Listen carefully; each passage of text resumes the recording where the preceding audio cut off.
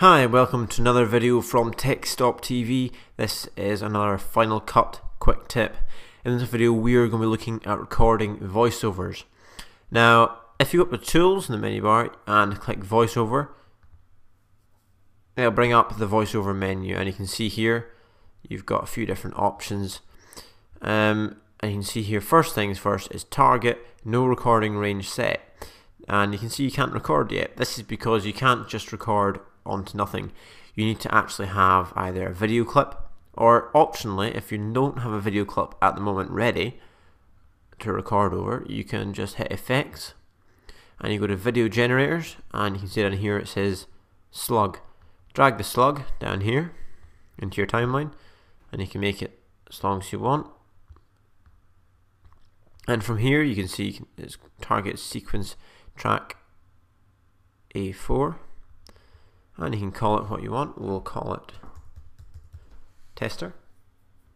And you've got a source you can record from your built-in microphone, your input. I've got the blue snowball plugged in, or whatever you want. We'll just go with built-in microphone.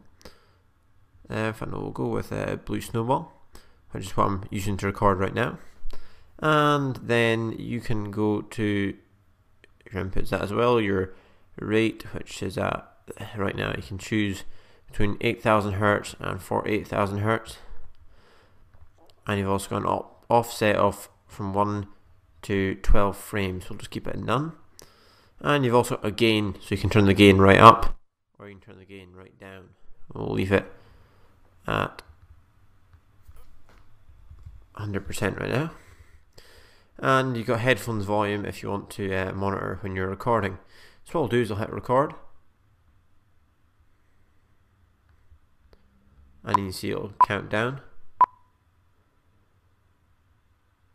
and then you are recording, and you can talk away, you can say whatever you want, and you can see there's also a countdown coming up here in the top corner next to recording. So we've got 8 seconds left to record, so you better talk quickly, and it'll come to the end of the slug, and as it goes along it'll come to the end, and then it'll stop and it'll say finishing, and it's ready.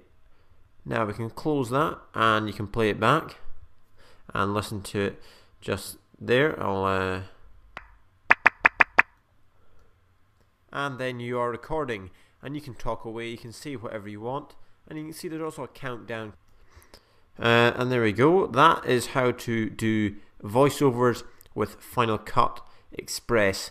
Optionally, instead of using a slug, you could use a video clip that you have already, and you can just hit delete when you're done that.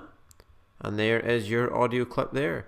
So thanks for watching, hope you enjoy the video, and be sure to comment, rate and subscribe, and check out our other videos at youtube.com/TechStopTV. Thanks, bye.